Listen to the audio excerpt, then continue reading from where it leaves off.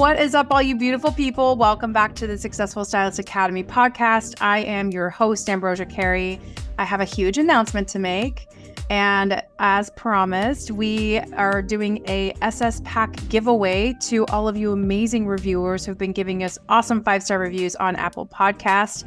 So without further delay, drum roll, please. Congratulations goes to Jade1717, and I'm so sorry, but I do not have your Instagram handle, so we will try to figure that out in the meantime, but hopefully you hear this on the podcast. Make sure you DM us on Successful Stylist Academy on Instagram and let us know your deets so that way we can send you off your amazing support pack and you get a one-on-one session with yours truly. I'm going to be covering some marketing strategies specifically for your business after we go through a discovery call and we talk about some things that you want to get rocking and rolling in your business. That is the name of this game, and I'm really excited to work hands-on with you. But that said, keep those reviews rolling through because we are going to do more of these giveaways in the future, and we will be selecting at random just to keep this as fair as possible.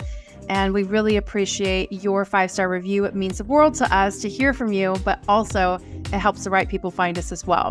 So let's move on to our topic today because this is something that's going to help all of our businesses moving into the future. And this is almost something that is non-negotiable today. I'm going to be talking to you about the best AI tools for salon owners and independent hairstylists. But more importantly, we're going to be talking about how to use AI to improve our business in general.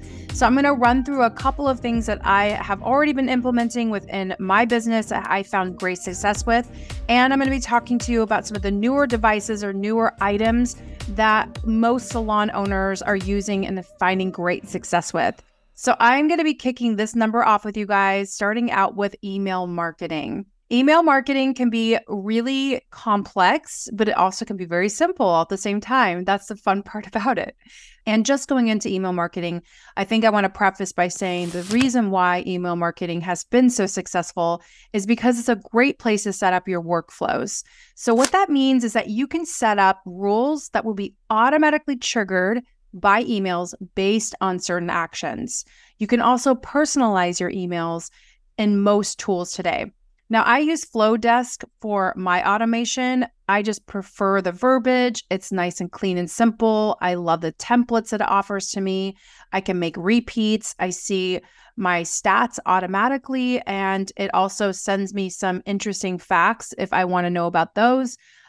It's very clean for me to read things, and the analytics are not that complicated, and I'll talk to you guys about that in just a second. So there are a few reasons why email marketing is so important. Let's just run over the basics. Number one, you want to increase engagement with your audience always. AI can help you personalize your emails and send them out to the right people at the right time. And it can also lead to increased engagement over time. So if you're not already setting that up, there are ways of having people go through a funnel and then they can opt in or opt out of things. That way, they are only receiving information that they are interested in. The other thing is that it improves conversions. AI can help you target your emails to the right people, which can lead to improved conversions, which is also important because if you're trying to sell a product online or you're trying to sell service that might be coming in to fall or might be something really excessive in the winter time and you want to make sure that people are booking that, that's a really great way to set up that automation workflow. Speaking of automation workflows, AI can help you automate your email marketing workflows so you can save time and money on that end too. Now, I love a good automated workflow, and I will revisit those emails from time to time to make sure that all that information is updated. The rule for me is I typically like to have 3 to 4 warming emails before you end up trying to sell a service. So for you, as a hairstylist, salon owner, independent, solopreneur, I think it's really important that you actually warm up your audience by giving them some tips on how to take care of their hair, some practical things that they can do at home in the meantime, and maybe even just pieces of advice on how they can achieve certain looks that they're looking for without breaking the bank, or, you know, something that they can do to tidy up in the meantime instead of doing the full service. So giving options like that. And then the last, or the fourth email, I should say, would be something that would be triggering or converting somebody to actually book that appointment. With that said, I will definitely include a 50% off your Flow desk. If you want to give that a try, you can get 50% off for an entire year. Totally worth trying it out to see if you like it. All right, let's move into the next portion of AI tools. And this is also something that is kind of set on automatic with some social media tools, but it's also something that can really help you with making the user experience more accessible on your website. And that is to have chatbots helping you. One is Chatfuel, ManyChat. You probably know about that one if you're using Facebook, and Drift. 3 of these sources, they do have free options in the beginning. And then when you have higher subscriber count, then they do start to charge you. But these platforms allow your business to create chatbots that can answer FAQs or book appointments or even sell products for you. So this is a really great way for you to kind of set it up in the beginning and then take your hands off and just check your analytics from time to time to tweak anything and let the chatbot do its work. Especially for those of you salon owners who are also working behind the chair, like so many of us are, this is a really great way to have that kind of hand-holding service on the back end to help you with some of the things that you're not able to do, or maybe you just don't have the energy to do when you're off of work and you want to spend time doing something else. Now I'm going to move into kind of some of the heavier portion of AI, which is Google Analytics. Now, this has been around for a long time and Google Analytics can be a little overwhelming. So I'm going to try to take out some of that overwhelm by telling you what I think you should focus on as a salon owner. I would say going to your Google Analytics account, click on your reports tab, and then you can select a report that you want to summarize. When you click on that summary tab, then you can look over that report and have it displayed. And you can even take that information and plug it into other AI source tools, which I'll tell you about in a second. But just in general, if you just want to look over a stylized summary that is going to give you some breakdown of things, I would say looking at your traffic by source, such as organic search, social media, or direct traffic. Like I would definitely be searching for traffic initially. That's a really great guideline to start with. And then you can keep tracking your measurements after that. And I would say just do this on a monthly basis, especially for a website usage for a salon owner. You know, you're working on a brick and mortar. Like one of the best services that you can offer is some of that in-person, that final touch, you know, just the rapport and building up that clientele. So I would say that's going to be your bread and butter. And I would also say that your website, you shouldn't sleep on it. I think the website, it's important to know where that traffic is coming from. That way you know where to place your marketing efforts. Let's talk a little bit about that. So conversion rate is an important metric to track because you can see how many visitors are coming to your website and it's helping them make a decision on purchasing or signing up for a newsletter. And that's important for you to see because you want to know who's attracted to what and what's doing well and what can you tweak. The second thing I would say is your bounce rate. Bounce rate is going to tell you the metrics that track the percentage of visitors who leave your website. So you can see if they've only gone to one page, for instance, and if you have a high bounce rate, that can indicate if your website is not meeting the needs of the visitors. So maybe there's a verbiage thing, maybe there's too many photos, maybe there are broken links on there. Maybe it's confusing and there's too much information. So that's a way that you can kind of tighten up that particular page to see if it's going to help you with lowering your bounce rate. The next part is your session duration. So that's going to help you understand too how long somebody's actually spending on your website. So the longer the session, that can indicate that visitors are engaged with your content. So if you have a blog post on there, for instance, that's the reason why having a blog on your website can be helpful because it helps visitors stay on your website a little bit longer. And let's just go over one more thing that is important, not just for your website, but I would say just everything today by today's standards. I would say keywords are going to be one of the most important things for you to focus on. I have some useful resources for you for keywords that will hopefully help you take some of that overwhelm away. But this metric, it helps you track the keywords that people are finding on your website. So that's important because that helps you straighten up your search engine. And this also is important information for you to optimize your website in the future. All right. Now that we got that out of the way, I know that was a lot to chew on, but I am going to simplify all that stuff into 3 larger buckets. So the first half of that was just all about some of the metrics and some of the analytics that you may want to kind of pay attention to as you're building this stuff out. Because when you set those goals ahead of time, then you'll have a metric that you can actually track and see how you're doing. So that way you know what you want to work toward in the future. That would go for anything, right? It can be for social media, it could be for your website, it could be for your business. But regardless, like I want you to find like very specific goals and key measurable metrics to track so that way you know where you are and then you know where you want to head from there. And so the 3 viable sources that you can actually turn to help you with this and streamline this process is ChatGPT, Bard, which is owned by Google, and Meta just launched something called Llama 2. Stay with me here for a second, please. Hold, please. So first, let's talk about ChatGPT, which is the most widely talked about platform right now. It is an open source model, and it does have a free version. There is a paid version that is now $20 a month. It's like $19.99, and that's for ChatGPT 4. Right now, when you are inputting things into ChatGPT, it starts to learn your voice, your verbiage, what you prefer. You can teach it to have a voice similar to yours. The more that you work with ChatGPT, the more ChatGPT can do for you. But there's other things that ChatGPT can do for you as well. For instance, if you have copy on your website and you're like, I'm looking at the metrics here and it looks like it's not doing so good. So if you actually take your paragraphs, 1 paragraph at a time, and input it into ChatGPT and just say, help me create verbiage that will convert higher SEO, and then boom, put that in there and it will spit out some ideas on different ways that you can actually word things so you have stronger keywords. Now, I want to disclose this part. ChatGPT is not intelligent enough in order to give you current strong keywords. It's going off of history and it's going off of metrics that are a little bit older. So I would still do diligence and actually input some of the words into Google and see what the search rate is on that if you want to have higher clicked through keywords. If this is something that's overwhelming for you, I would say this. Start out with the website that you already have.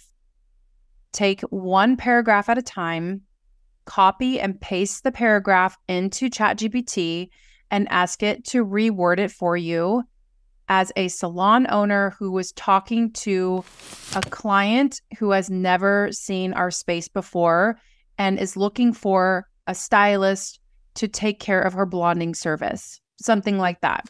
So whenever you create a scenario for ChatGPT, it's able to actually use a voice that's going to be similar to yours.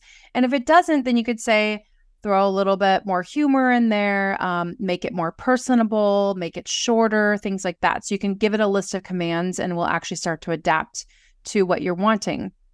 Okay, so ChatGPT in a nutshell is like an assistant in your back pocket, basically. So it can do all of the laundry list of things that you have to do on the back end where you just have a brain fart, like you just can't think to yourself, I need help with the verbiage of this, or I need copy for this. And it will spit out something that it thinks that you would need for your personality. As a matter of fact, they just actually released something new where you can input your information and you can teach ChatGPT how to speak like you.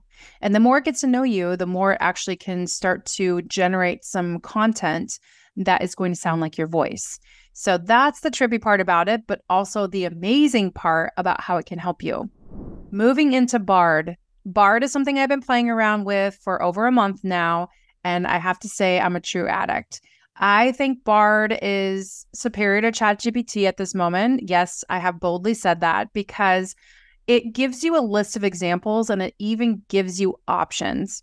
So if I want a list of examples for Pinterest pins that I would be posting Monday through Friday, and my main goal is to sell products, and I'm going to say, I want to sell these 3 products by the end of August. Help me come up with a list of pins that I can create. it will give me ideas and also give me examples of previous pins that have actually done well. I also am able to drop my entire website into Bard and ask Bard to tell me, what is this website about? Who is it attracting? And what is the best page that people are finding useful? And Bard will give me a list of information. I can drop my Instagram handle in there and say, what is my Instagram handle, or what is this Instagram handle showing you, and who is attracted to this page? And then it will give you a list of the things that it thinks based on what it sees, what people are actually drawn to. It is wild, my friend. I just want you to play around with it.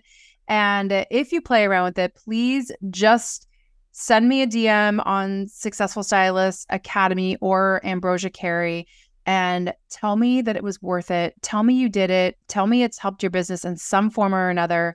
I just want to make sure that this is information I'm passing on to you and it's making things easier for you. That's my ultimate goal. Okay, now for the last part. This is something that is even so big that I can't personally wrap my mind around. I would even boldly say that it's the largest open source model to date. It's called Llama 2. Llama 2 is run by Meta, which Meta we see on Facebook, right? Meta partnered with Microsoft and they are launching the largest open source model out there. So Llama 2 is supposed to be able to not just give you full blog posts and write up a lot of other things, but it has advanced things in there too, like tracking tools and being able to help you literally write up, like create a website. Like I almost can't even wrap my mind around it. I don't even know if that's even the full truth. This is just the evidence that's come forward as I've been researching and reading more about it. But again, I would start out with ChatGPT and then move into Bard, try both of them out. Sometimes I'll go back and forth with a Q&A just to see what answer I'm getting that I like better. And then I'll use that moving forward. I would also say, word to the wise, I would never copy and paste things that I'm getting from Bard or from ChatGPT and just use that by itself. I think it's really important to look into it and add your extra words or take away things that don't sound like you and still make it you, because I have seen verbiage before that I feel like, okay, that feels a little robotic and it does feel stiff, and it definitely was written by an AI tool. Keep in mind that these generative AI tools are still very new in our industry, and not just in our industry, they're still very new in general. So I would just use it as an assistant. Don't let it replace you and your words. Okay, so in a nutshell, I'm going to just wrap this up in one pretty little bow for you. Let's go back to email marketing, just setting up your workflows and getting your engagement increased and focusing on one goal at a time and improving that goal and looking through your workflows and funnels. Like I said, I will give you my 50% off code if you want to try it out.